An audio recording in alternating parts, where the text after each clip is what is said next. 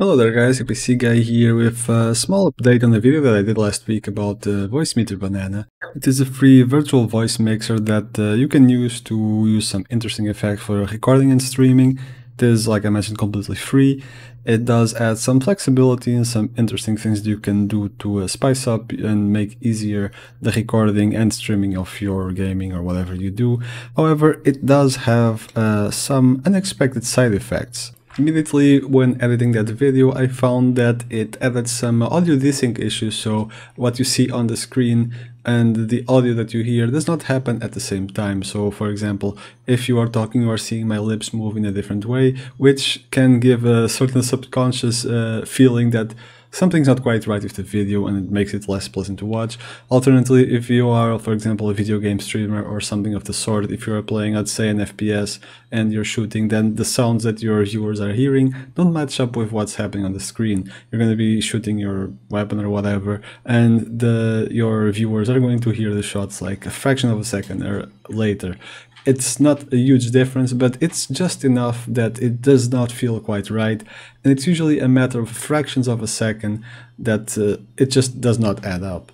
If you noticed something weird this last clip before this edit that I did, that video was with the audio slightly desynced, a small amount, about 7 or 8 milliseconds, so it's not a huge amount, but it's enough that you probably noticed something.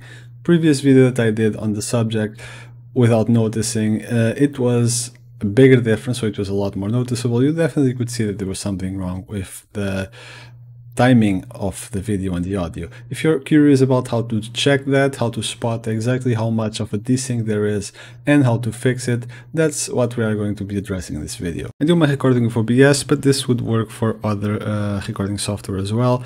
What you need first to check if there is a desync and exactly how much, and to be able to correct it, is to be able to see that desync. So you're going to want to record a few short tests with both your microphone not going through the Voicemeeter software and with your microphone sound going through this software, so you can tell how much of a desync there is. So in this case, I have here my raw microphone input and here the one going through Voicemeeter. So the recording file will have both to compare. If you use other software related to the sound as well, like for example RTX Voice, you'll want to have it enabled in the same way as when you will be streaming, because as I found when I was correcting my own sound, RTX Voice adds some extra latency, so I corrected it and then I turned on RTX Voice and it was desynced again and I had to correct it further.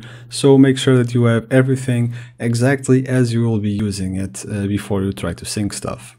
Now, the first step that a lot of tutorials on Voicemeeter give you, and that I have also followed as best as I could, was to go to the menu here, System Settings and Options, and you see here the sample rate that the devices are. You want to make sure these match as well as possible. So as you can see, mine are all on 48,000 Hertz, and you want the buffer here that you are using. In my case, I'm using WDM. You can check here which one you are using. You want this one to be as low as possible, so make it as low as it will allow you. In this case, it is 128, as long as it still works. If you lose sound or start hearing crackling noises, then you have to bump it back up. And if at any point during all this testing you have issues with losing sound and all that, you just have to set the settings as they were and do restart audio engine here, and it should recover completely. You also want to try here exclusive mode, that should help with latency, and here engine mode.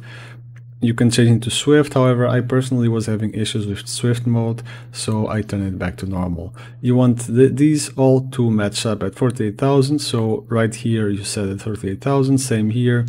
And on the ones that you have the actual hardware, you want to go to your sound panel in Windows, which let's maximize it for sound control panel.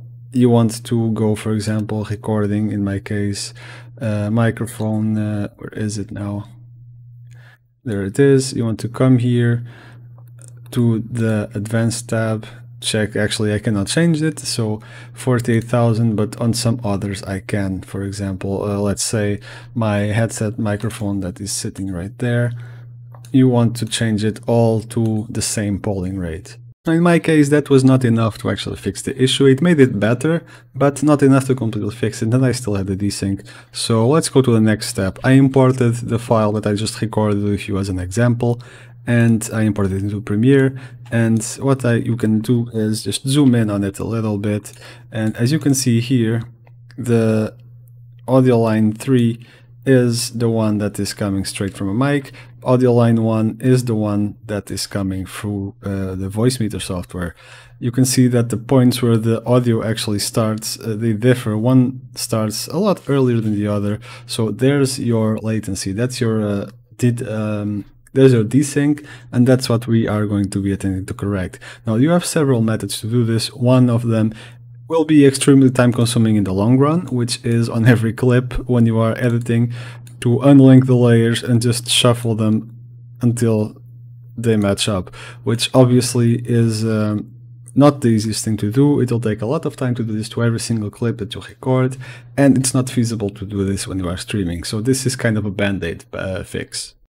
It does, however, confirm that there is an audio delay, and when you import your files to a video editor, if you see the lines not add up like that from the different sources, then it's pretty much a sure thing that there is some sort of latency going on, and you have to correct it. So how do you go about that? Well, OBS has some tools to help you with that, and I'm sure other recording or streaming software have as well. So what you want to do on OBS is click on this little gearbox here next to its input.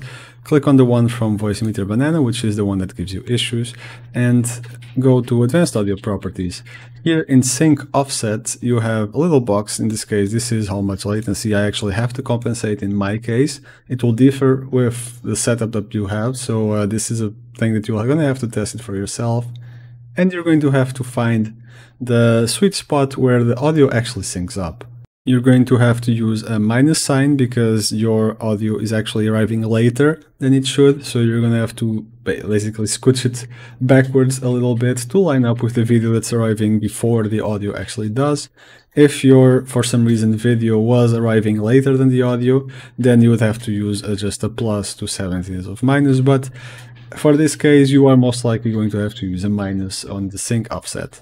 So how are you going to get the exact value, and how are you going to test if it's actually fixed or not, and if the value that you notice is correct? Well, you have to kind of compare the audio from the two sources and see when it matches up. Now, I know that the line directly from my mic has no latency or next to no latency, so that's going to be our baseline. If you're syncing just video and audio without two sources, you're going to have to do something different, like for example, clapping your hands before your mic, so you can kind of test when your hands hit and when the sound actually shows on the video. That's your cue that where it should sync up. In this case, you have two sources, so I find personally that the hand clap is a bit subjective. You have to be very quick about it to actually get the precise second. So what I do is one sharp noise, which is I just hit with my nail, for example, on my desktop like this. Not sure if you heard it because of RTX voice, but I just hit it very quickly on the desktop. That gives you just a one sharp point that you can then import the video file that you just recorded while doing that to Premiere and see if it matches up. If it doesn't, you adjust the latency value that I just showed you on OBS a little bit more, a little bit less, until they match up as good as possible. Now, I found it a little bit difficult to make it match up completely. Might be because of Premiere, because Premiere has a 1 millisecond minimum interval when you zoom in that you can actually see if it matches up or not. However, that's pretty close really. If you are in the 1 to 2 millisecond range, it's not noticeable. Even with the 6 to 7 millisecond range that I had on my latency recording, it was not very noticeable, at least not as much as the video from the other day. So just get it close enough that it's noticeable. Watch back the video, look at your mouth while you hear the sound and see if it looks weird. So yeah, this is kind of the disadvantage of using a virtual mixer as opposed to a physical one. It adds some latency, it adds some issues. However, it is free and it is cheap and you don't have to invest in hardware. So that's the advantage for people like me and I suppose a lot of other small-time streamers and YouTubers out there that aren't able to do a large hardware investment. This might help in some cases. You also have to keep in mind that because this is software hardware mixer, a virtual one, if your CPU is experiencing heavy load, that can all influence and it can increase or decrease the latency. So this might not be a permanent fix, and you might have to readjust it when something changes in the audio configuration or hardware configuration. It might add or take back latency time, so you have to really keep an eye on it every once in a while to make sure it's still going well. That said, I hope this has helped you guys with fixing your audio issues. If you, like me, have just started using Voicemeeter Banana, it seems to be a very good software, but it does introduce a few hiccups that do have to be addressed if you want a good audio experience. Drop a comment, let me know if this has helped you, like if it did, dislike if your PC exploded because of it, which it probably won't, but you never know.